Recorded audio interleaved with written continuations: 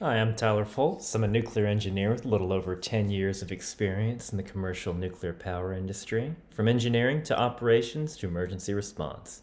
I don't claim to know everything there is to know nuclear, but I can certainly share some knowledge. If you like this video, please give me a like down below, and go ahead and subscribe if you want to see more videos like this. If you didn't like this video, please let me know down in the comments what I can do better. I'm always looking to improve. Today we're going to be looking at another requested Kurzgesagt video called How to Move the Sun with Stellar Engines. That sounds cool. Let's take a look.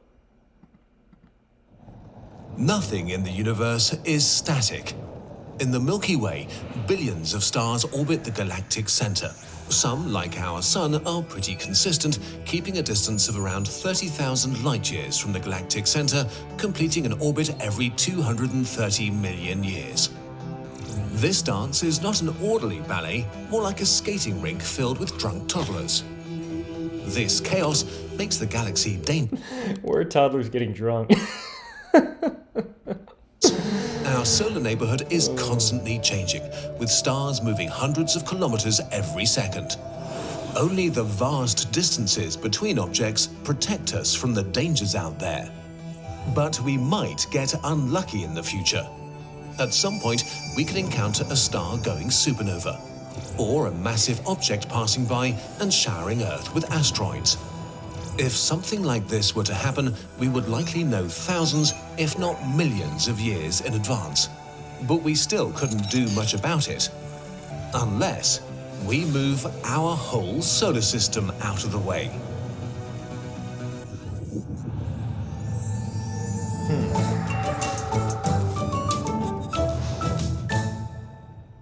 To move the solar... Back to the point about 2 million years ahead of time. Difficult to predict the level of advancements you can make considering modern human civilization hasn't existed for even 1,000th of that, but okay. System, we need a stellar engine, a megastructure used to steer a star through the galaxy. It's the kind of thing that might be built by an advanced civilization. Oh, that's cool. It looks like a Dyson sphere, except it has some kind of propulsion device on it.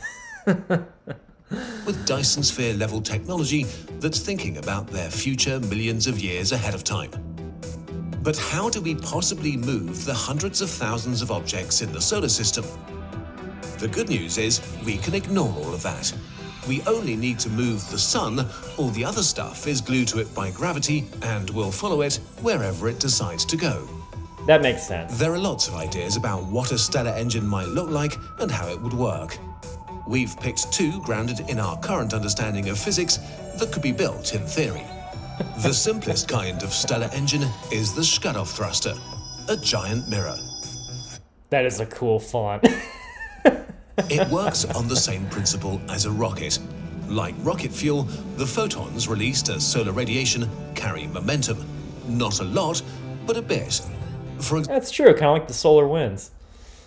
For example, if an astronaut turned on a flashlight in space, it would push them backwards very, very slowly. A stellar engine will work a little better than a flashlight because the sun produces a lot of photons. The basic idea of the Kaplan Thruster is to reflect up to half of the solar radiation to create thrust and slowly push the sun where we want it to go. In order for the Kaplan Thruster to work, it must be kept in the same place, not orbiting the sun. Although the sun's gravity will try to pull it in, it would be supported by radiation pressure, which props the mirror up. This means the mirror would have to be very light, made of micron-thin reflecting foil from materials like aluminium alloys. The mirror's shape is important too. Enveloping the sun in a giant spherical shell wouldn't work because that would refocus light back to the sun, heating it up and creating all sorts of unpleasant problems. Instead, we use a parabola, which sends most of the photons around the sun and in the same direction, which maximizes thrust. To prevent accidentally burning or freezing Earth with too much or too little sunlight, the only safe place to build a Kaplan Thruster is over the sun's poles. This means we can only move the sun vertically in the plane of the solar system and one direction in the Milky Way, which limits our travel options a bit. But It's true. I like that they get into what could happen to the Earth here, but in the Dyson Sphere video, it's like you don't want to surround it with too many of them, otherwise you'll freeze the Earth. That is basically it. For a civilization capable of building a Dyson sphere, this is a relatively simple endeavor. Not complicated, just very hard to build. Is it the Death Star? At full throttle, the solar system could probably be moved by about 100 light years over 230 million years. I know this is a small thing, but they showed a picture of the Death Star there. The Death Star, in order to generate as much energy to destroy a planet, would actually use way, way more energy than you'd ever get from a Dyson sphere, considering how quickly it destroyed the planet of Alderaan. But maybe I'll talk about that in another video or something. Over a few billion years, it gives us near complete control over the sun's orbit in the galaxy. But in the short term, this might not be fast enough to dodge a deadly supernova. That's why we thought we could do better. So we asked our astrophysicist friend if he could design a faster stellar engine for this video. He did, and wrote a paper about it that's been published in a peer-reviewed journal. You can find it in our sources document. We're going to call our Do you like that they show sources here? That's pretty cool. stellar engine the Kaplan Thruster.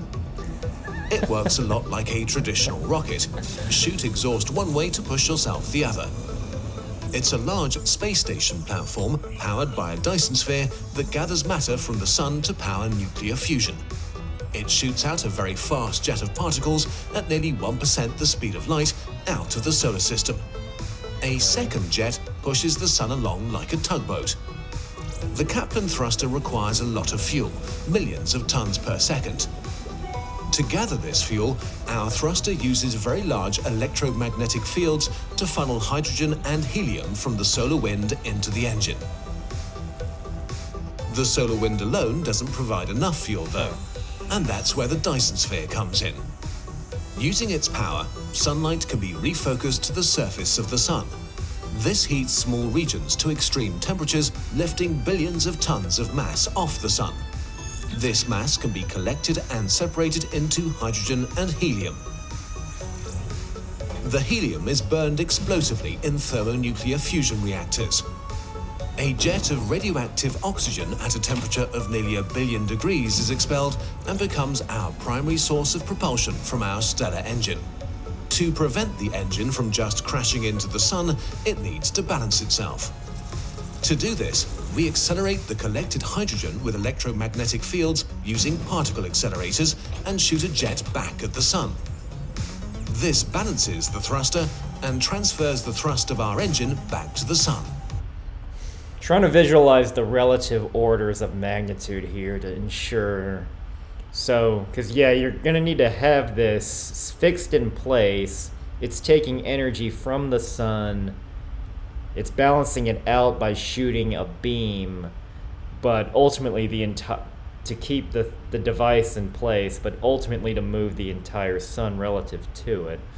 I wonder if in this peer-reviewed journal they looked into exactly how much force it would take and how you'd get an accelerator that if you'd be able to get enough of a particle acceleration from this fusion reaction. The point I'm trying to make is, would the particles from this reaction be enough to hold it in place relative to how much energy it is siphoning from the sun, while at the same time moving this entire process? It's a very important balancing act that needs to be taken into consideration here. But yeah, in principle, sure. In as little as 1 million years, this engine can move the sun by 50 light years, more than enough to dodge a supernova. At full throttle, the solar system can be completely redirected in its galactic orbit in 10 million years. But wait. But still, the orders of magnitude we're talking about, I know they're orders of millions of years aren't long for the timeline of the universe, but I remember a reference from NASA talking about that if it takes longer than 50 years to get somewhere, you need to invest in just better propulsion technology. That's why we haven't sent any probes or vessels to Alpha Centauri 4 to 5 light years away. So I'm wondering, now granted the timeline's a lot slower here, but it seems like a lot of effort to maintain something for a civilization that may or may not still be around, or at least within the same form. And plus, you're trying to accommodate for how many advances you would have over that time period. But it's an interesting thought experiment.